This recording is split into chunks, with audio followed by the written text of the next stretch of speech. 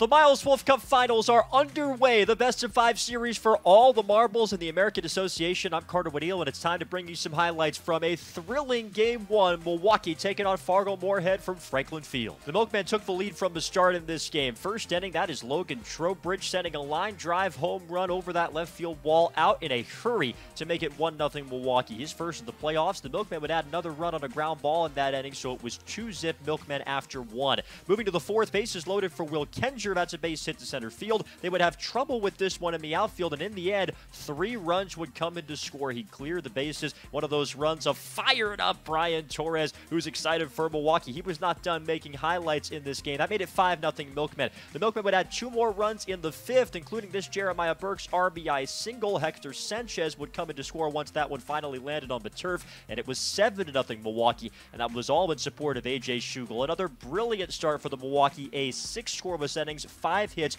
doesn't walk a batter, and strikes out 7. He has been outstanding in this postseason and making it look easy, getting the job done in front of his home fans in Franklin. And the Milkmen would get some great defense behind him as well. Look at Bryan Torres covering ground and making the grab in left center field. He just does that, and the Milkmen would hang on from there. Miles Smith got the last 8 outs on the mound, including that strikeout of Ben Lavorsi to finish it off in the 9th, and Game 1 goes to the home team, the Milwaukee Milkmen. 7-1, the final score of this one. They take the first stanza of the Miles Wolf Cup Finals, and they will look to take a 2-0 lead on their home field today. It's a matinee for Game 2 as Fargo-Moorhead takes on Milwaukee. 1 o'clock first pitch, and then, of course, the series will head to Newman Outdoor Field in Fargo. Game 3 is Tuesday at 6:30, and if necessary, Games 4 and 5 are Wednesday and Thursday night, also from Fargo. And you can watch every single one of those games at aabaseball.tv. We've also got them on Facebook Live and on Twitter and many other platforms as well. We'll be keeping you updated. I'll also be in Fargo for Games 3 and, if necessary, 4 and 5